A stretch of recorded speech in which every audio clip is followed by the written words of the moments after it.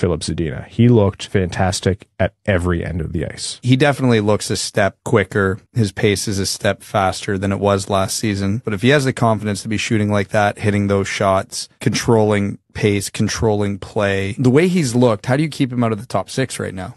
It's been he's played one preseason game, but this is all a body of work starting from the end of last season where Zadina thrived with Verona, a great training camp, a great intra-squad scrimmage in the red and white game. You have Raymond, Perron, Zadina, Bertuzzi, Kubalik, and Verona. Those are 6 wingers who either definitively are top 6 wingers or who have thus far in camp shown to be capable of being top 6 wingers. Zadina cracking the top 6 would be a massive get for this Red Wings forward group.